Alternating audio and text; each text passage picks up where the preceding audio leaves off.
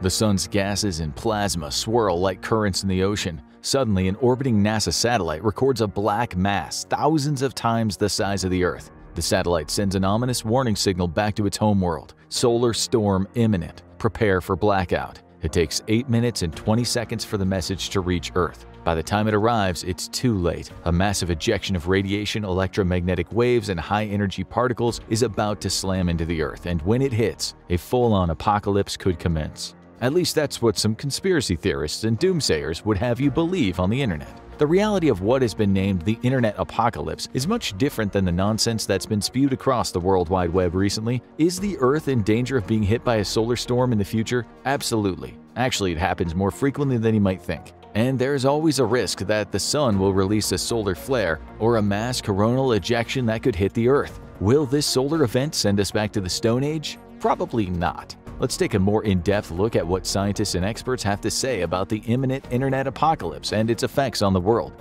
Even though the fantastical claims you'll find on the internet when researching this topic are mostly untrue, there is some cause for alarm. A strong solar storm could knock out electricity grids and with it internet access across the planet. As a species, we rely heavily on the internet for everything from communicating with one another to more vital things such as banking. The internet apocalypse may not destroy civilization, but could cause some serious problems. We're first going to go over the scenario that has led an alarming number of people to believe the world will end in the next year or two. Then we'll explain why this is unlikely to happen, but why there is still cause for concern. We can only hope that you watch this video before the internet apocalypse commences, otherwise you won't be prepared. In this hypothetical doomsday scenario, the perfect series of events would need to occur within and around the surface of the sun. A giant superstorm is ejected from the star and heads straight toward the Earth. The high-energy particles and electromagnetic waves slam into our planet's magnetic field, causing brilliant displays of the aurora borealis and aurora australis across the planet.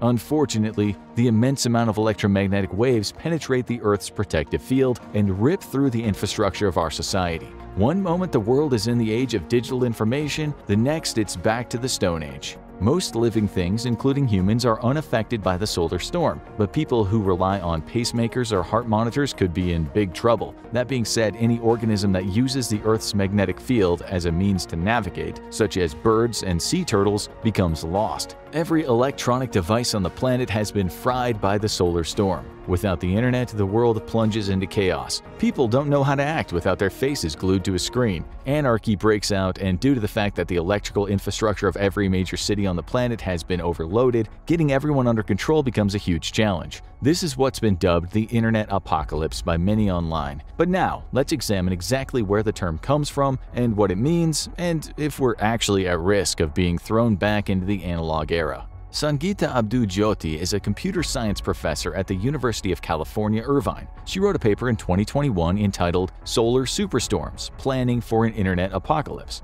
The paper itself was a means for Jyoti to examine how ready the planet is for a disaster that may disrupt access to the internet. The paper was meant to be a tool for other academics in her field to help them consider the consequences of a major internet outage and the steps that governments and companies should take to mitigate these problems if a solar storm or some other form of disruption in connectivity were to occur in the future. The paper was not supposed to be seen as a prediction of an imminent doomsday scenario.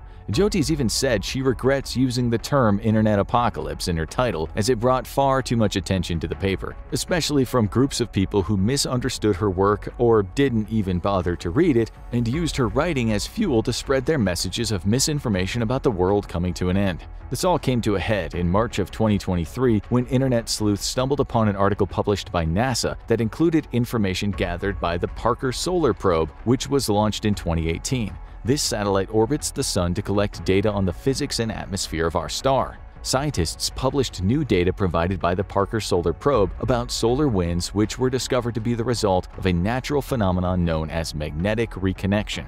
Typically, changes in the sun happen slowly over long periods of time. However, magnetic reconnection is a sudden change that can result in a burst of energy. This information was then misconstrued and incorporated into the rants of conspiracy theorists and people on the internet. They stated that NASA was using artificial intelligence to predict when solar superstorms would strike the Earth. The conclusion of these misinformed personalities was that there was an impending internet apocalypse, and the world would be hurtled back into the Stone Age because of it. Needless to say, none of these things were mentioned in the original NASA report. These conspiracy theories quickly spread and began to use a peer-reviewed research paper that suggested the Sun's solar maximum, or the time period when it's most active, will occur in 2024, 1 year earlier than previously predicted. This again sent the internet into a frenzy, as the coming apocalypse was now just around the corner. And although scientists do believe that the number of solar storms will increase in the next couple of years, there's no evidence to suggest a solar superstorm will knock out the entire internet anytime soon. So, is there any truth to the claims that there is an imminent internet apocalypse? Surprisingly, yes. But before we can discuss what future solar events may hold for our planet, we need to understand what a solar storm is and what damage it can cause, even though it likely wouldn't lead to an apocalypse in the same way conspiracy theorists on the internet would have you believe. There are still some major concerns that scientists have about solar storms and how they could impact our society. Solar flares and coronal mass ejections can cause solar storms at any moment. These are two different types of eruptions that occur on the surface of the sun. Both result in humongous explosions of energy and can happen simultaneously or independently of each other. However, each event emits different things. A solar flare releases magnetic energy along with photons at almost every wavelength of the spectrum, while a coronal mass ejection releases gas and magnetic fields. The sun goes through a cycle that's about 11 years long, where its activity becomes more frequent and intense before slowing down until the next solar maximum. Since the sun is not solid, it rotates faster around its equator than at its poles. It's this difference in rotational speeds that can cause the sun's magnetic fields to bend and energy to build up. Oftentimes, scientists explain what's happening on the surface of the sun as being analogous to a rubber band. As different regions of the sun rotate at different speeds, the magnetic fields begin to twist like a rubber band. The tension builds and builds until the rubber band snaps. On the sun, this snapping of the electrical fields results in solar flares, which are the largest explosions in our solar system and can release electromagnetic energy that reaches the Earth in just over 8 minutes. What has the internet concerned is that our sun is estimated to reach its next solar maximum within a year or two. But it's most important to remember that only 10 or so years ago, the sun was also at its solar maximum. And we're still here today. Scientists are seeing more sunspots, which are indicative of ejections and the twisting of the sun's magnetic fields. It's estimated that there can be as many as 2,000 solar flares in the sun's 11-year cycle, but since they happen across the entire surface of the star, not all will cross Earth's path. Scientists also warn that although solar storms are more common during the solar maximum, extreme solar events can happen at any point in the cycle, so in reality the planet isn't in much more danger in the next 2 years than it is at any other point in time. So what happens when these high-energy particles and electromagnetic waves do reach Earth? Solar radiation, waves, and particles are passing by Earth almost all the time. This is why the aurora borealis in the northern hemisphere and the aurora australis in the southern hemisphere can be seen pretty much all year round. However, problems arise when there's an abundance of high-energy particles and electromagnetic energy as a result of a massive solar flare or coronal mass ejection. When this happens, a solar storm forms that can slam into the outermost layer of the Earth's atmosphere, known as the ionosphere. When the ionosphere is impacted by a strong solar storm, it can cause a degradation in high-frequency radio signals. This is a problem because it can cause planes flying near the poles to lose their radios and navigation. Depending on how strong the solar storm is, this disruption could last anywhere from minutes to hours, which isn't a big deal for the rest of the planet, but for the pilots it would be an unnerving period of time. But what about exceptionally strong solar storms? Scientists know that if strong electromagnetic waves and high-energy particles impact Earth's atmosphere, it can actually change the shape of the planet's electromagnetic field. This can have a detrimental effect on spacecraft such as satellites, ships, and the International Space Station. Down on Earth, the electrical currents in the atmosphere caused by the solar storm could be picked up by conductors within power grids across the planet. If this were to happen, the power infrastructure around the world could be compromised, leading to large-scale blackouts and outages. This would, in turn, technically lead to a type of internet apocalypse where when the power infrastructure went down, no one would be able to access the internet. However, the servers would likely be connected to backup generators, and since most are housed deep underground, would be unharmed by the solar storm. Once the power came back on, the world would once again have access to the internet at their fingertips. However, restoring power might be easier said than done. If the solar storm were strong enough to overload conductors and cause massive power outages, the collateral damage would be extensive. It could take weeks or even months to bring major power grids back on, like New York City, Paris, Beijing, Tokyo, and every other major metropolis. This means people would be without power and without any way to receive communications other than by written or verbal word. This poses a significant problem for areas that might be in the throes of winter or experiencing intense weather. When we think about how reliant we've become on electronics, the thought of losing power to a solar storm is a frightening proposition.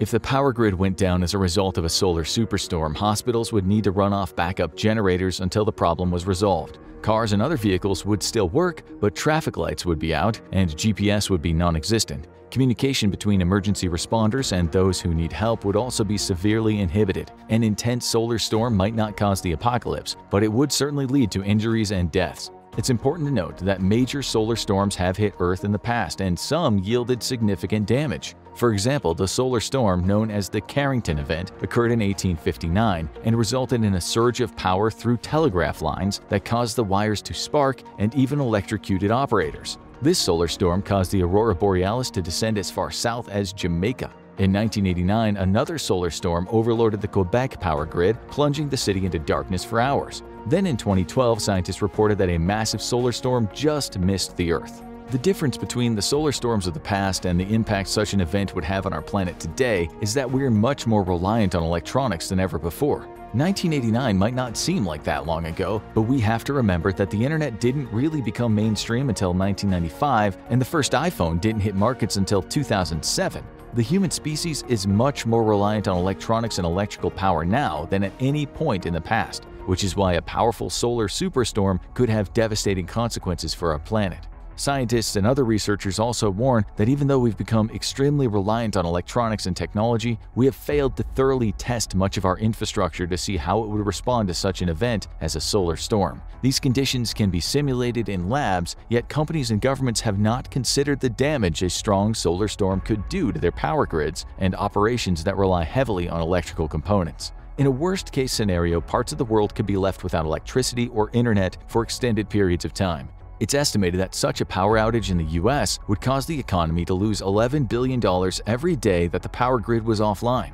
What it comes down to is that the solar superstorm could cause some serious damage and lead to chaos on our planet. However, it is highly unlikely that such an event would bring about the apocalypse. Yes, if the power grid went down, people would lose access to the internet. But once the conductors and wires were repaired, electricity would be restored, and people could once again gain access to their favorite social media apps and websites. That being said, the internet has become so ingrained in our daily lives that cutting people off cold turkey could lead to some very real consequences. The internet can literally be a drug. In some cases, the body releases dopamine, the pleasure hormone, when a person receives a like on a post. This experience can also be analogous to an addictive drug. Internet withdrawal is a real thing, and although a solar superstorm is unlikely to lead to a global apocalypse, it could feel like the end of the world to some people if they lose access to the internet.